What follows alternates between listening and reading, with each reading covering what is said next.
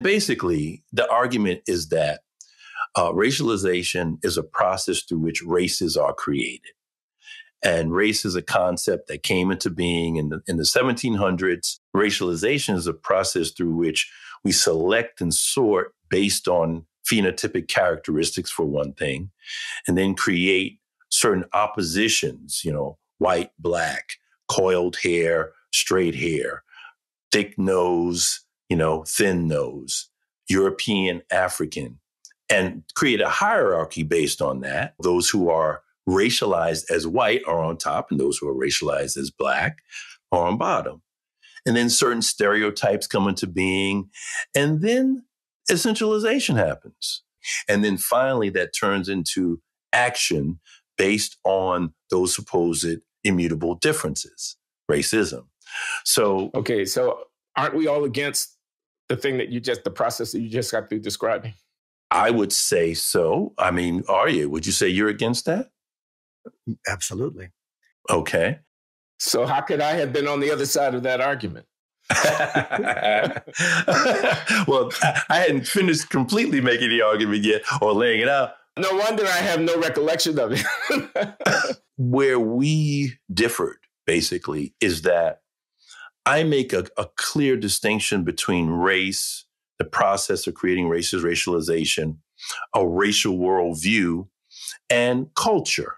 Cultural intelligence, a cultural worldview. I make a clear distinction because I think analytically it's very important to make that distinction so we don't conflate the two. The beautiful, positive, generative aspects of Black American culture that you love and identify with, from the music to the dance to the food to our style, all of that is something that I put in the cultural realm. We don't have to continue equating the race part with the culture part. This is not quite a coherent, in no way is it meant to be a rebuttal, but it's just a kind of visceral thing of, why am I doing this? Okay, so race is bad. Race is the evil thing. It's the bugaboo. Race.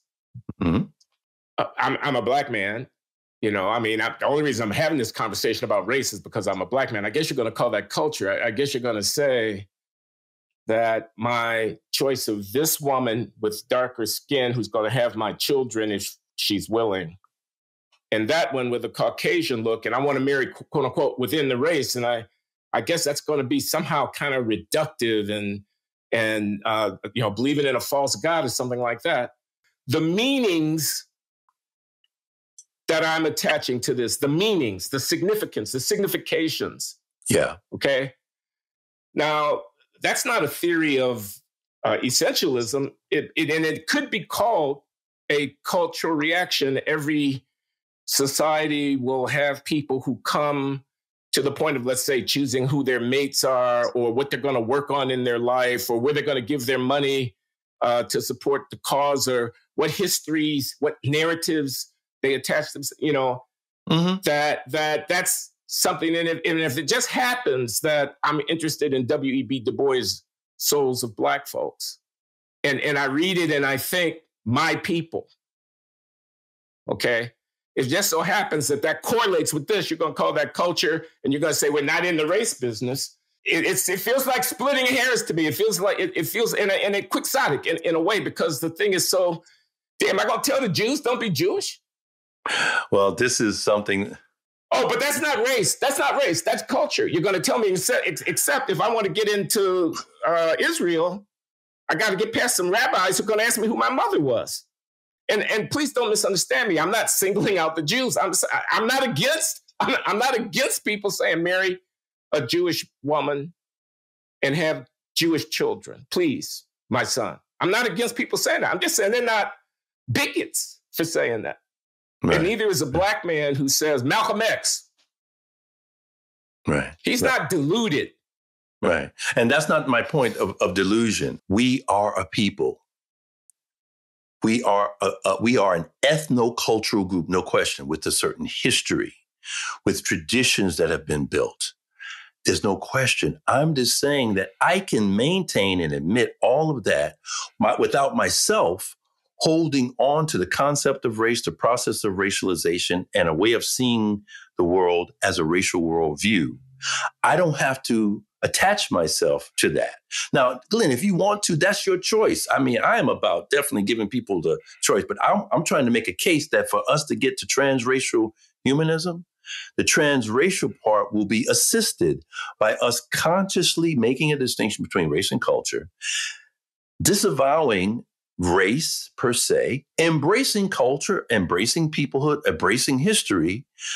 Because otherwise, I think we stay on this merry-go-round, and I don't see us being able to get to transracial humanism without something like a deracialization. We should define transracial humanism. It says there's a realm above this identitarian realm. Right. There's a human realm. Right. And it transcends my loyalties to my tribe are real, but they're not the ultimate loyalty. Something like that, you know. Thank you. Thank you. There's a Black woman sitting on the United States Supreme Court, Ketanji Brown Jackson. She was appointed by a man, a Democratic president, who said before he was elected that if he got elected, that's what he was going to do. I'm saying with great respect, horse is out of the barn, man. Yeah, I hear you. I mean, yeah. You know, I mean, you can push on a string all you want to. You're not going to reweave the fabric by pushing on the string. We need a better strategy with great respect than the preachy, you know, can't we just all get beyond this thing, this, you know, whatever. Again, I mean, I'm just saying it. Horse is out of the barn on this, on race. Yeah, for sure. No argument. But the horse was out of the barn when people believed in witches and they had the Salem witch trials, and we got beyond that. The horse was out of the barn when we had a feudal system where, you know, you had lords and kings, and of course some of that is still in existence, but we evolved from that, you know? I thought you said people weren't deluded if they got excited about a Black woman at the U.S. Supreme Court. I thought those feelings that they had of exaltation and pride were legitimate. I thought you said that they were legitimate. Are they deluded or not? They believe in witches? They believe in witches if they think Ketanji Brown Jackson is the fulfillment of some idealized notion about what it means to be included in America? They're mistaken? I'm not saying folks are dumb, stupid, deluded. No. All I'm saying is I'm trying to lay out an analytical case that there is a better way to conceive of oneself that doesn't confine oneself to racial categorization. See, Aryeh alluded to a narrative, a presentation that you gave at MIT. The bias versus the development narrative on different views of African-American disadvantage. That was the title of your presentation. I think that's a key, bias versus development narrative. Would you mind summarizing the thesis so we could talk about that a bit? If a white cop does something to a Black kid, never mind whether or not the cop's whiteness had anything to do with what happened. It becomes a racial incident and becomes Emmett Till, 1955 or whatever. It becomes a familiar story about what Black people have to do with the bias narrative. If our kids are behind in school, if there are too many of them in prison, if they're not making the same money, if they're not in tech, coding in tech land in Silicon Valley, it's because of bias. The narrative is absolutely compelling. When you're inside of that narrative and that's the lens through which you see the world, it's absolutely compelling. The development narrative is a different way of giving an account. It's a different way of telling the story. And it puts its stress not on the outside, not on what the environment has or hasn't bequeathed, but on the inside, about agency, about empowering oneself, about mastery. You were speaking of Ellison sitting in Oklahoma, about command over the environment that one helps to create for oneself. One's fate is not fully determined by the inheritance of whatever. One is an agent with free will and with possibilities. Starting businesses, creating, being competitive and productive. that's a very different thing than if your focus is on keeping a litany and an account of what wrongs have been done for you and going around with your hand out saying you must do, you must do, you must do. Totally different way of being in the world. Right. So I was advocating for the development narrative. I was saying, okay, for Black people, now I'm speaking of Black people. And in a certain way, I'm speaking to Black people. And I'm saying, forgive me for comparing myself to Leo Strauss, but just as Leo Strauss said, what do we owe to our forefathers? They, we owe them more than Al Sharpton.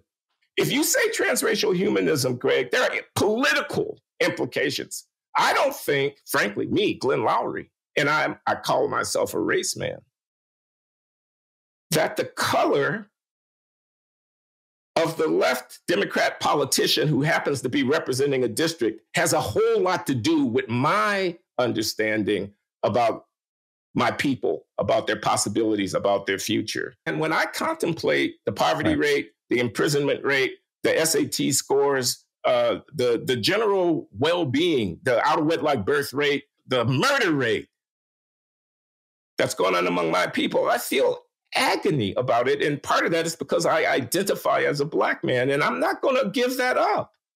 You haven't talked me out of that. Regarding the stories that we tell, Jewish Americans have a rather myopic perspective, by and large, about the meaning of Jewish identity. The overwhelming majority of Jewish Americans are Ashkenazi Jews, and they've had a particular historical experience in America. The Jewish people as a whole transcends that. The Jewish people as a whole is Middle Eastern, it's North African, it's East European, Western European, it extends to South Asia. Jewish Americans find themselves in a situation in which they have become Americanized. So the question for a Jewish American is, how can we transform that limitation? How can we see that as just one facet of the Jewish experience and not the whole? Because many Jewish Americans miss the whole vision of, and you see it especially with Jewish Americans who buy into the whiteness of Jews, and they speak a language which is completely foreign to anything in the Jewish tradition. If Jewish Americans would really deeply open themselves up to the American character, to American culture, they have something which they can then profoundly bring into the Jewish tradition. And this is part of what I'm trying to do. The fact that we have things done to us, we find ourselves in a situation in which our identity is imposed upon us. And I think that would be the parallel to the Black American condition, situation that you're describing. The question is, what do I do with this now? I need to see it as an opportunity. The only people that I know in the United States who speak in these terms, which really brings you from the heroic perspective to the heights of human achievement, have been Black Americans. The omni-American tradition from Gene Toomer to Duke Ellington to Zora Neale Hurston, Wynton Marsalis, Ellison Murray, Crouch, Greg Thomas, Charles Johnson, Absolutely. Danielle Allen. Right. And so I think that the Jewish American, if we're going to make the parallel, the Jewish Americans have to remember that they are a small slice of the Jewish people. I wonder how you react to this. So Black Panther, the movie. Wakanda, forever. Wakanda! Okay. Right. So that's fiction. Right. State of Israel is a real political thing. So the wheels of history, have the creation of the Jewish state as a project within the 20th, 21st century evolution of, global politics. And have African Americans, I'm going to say this unkindly, living a pipe dream. Where's your power? I can raise $100 million and make a film. And it has cultural cachet because, George Floyd. But I can't actually stand up an army. I don't run any banks. Yeah. I'll stop. Power. No. The point is power. Okay. Okay. Right. So when we put an army behind these reflections about identity and essence and whatnot, we got a whole new ball game. In 100 years, maybe it'll be more like what the Irish or the Italian of 1890 or 1910 within the American cultural political matrix, where they were very insular, distinct, identifiable, almost racially, quote unquote, almost racialized, into something now where, you still have St. Patrick's Day and you still have Italian restaurants and whatnot, but it's a very thin. They're wearing that thing. They can take it off in a heartbeat. The intermarriage rates are high. The level of identity closure is very low. So 100 years from now, if that's what Blackness meant within the American context, I'd be fine with that. How can it be the case that Jewish Americans and Jewish folks in other places can look very closely at anti-Semitism and track it, bias narrative in a sense? So how can they still track the bias narrative while they clearly also exercise the agency of the development narratives if we're posing them as binaries? I think history leaves the Jewish people with no choice but to attend assiduously to the earliest emanations of the forces that culminated in the early mid-20th century in Europe that led to such a disaster for the Jewish people. They can't be indifferent to that. But it's not the main thing they're doing. It's not. It's one amongst many things that they're doing, but they're also building businesses and acquiring mastery over substantive areas of human endeavor and creating realities on the ground of effective expressions of their human potential. They're not filling up the jails. Their kids are not running around without fathers. They're learning how to read and write and count and a lot more that manifests itself all the way up to the very top of human excellence. So I don't know that there's anything close to a comparison. Yeah, think about reparations. I'm not saying there aren't any Jews who are interested in reparations, and I know that the banks in Switzerland are hearing from some lawyers somewhere about some assets that, or have heard, and whatever. So I'm not, but I also know that the payment of reparations to the state of Israel by the state of Germany was extremely controversial in Israel because you can't put a price on my ancestors' suffering and whatnot. I agree with you. We hear a lot about the Holocaust. I'm just saying I agree, Greg, that the Jewish people and American politics do play the bias narrative card, quote unquote, to a certain degree, but it doesn't keep them from taking care of their business. We're not taking care of our business. Our kids are running around at 2:00 in the morning in the streets of name a city. Okay.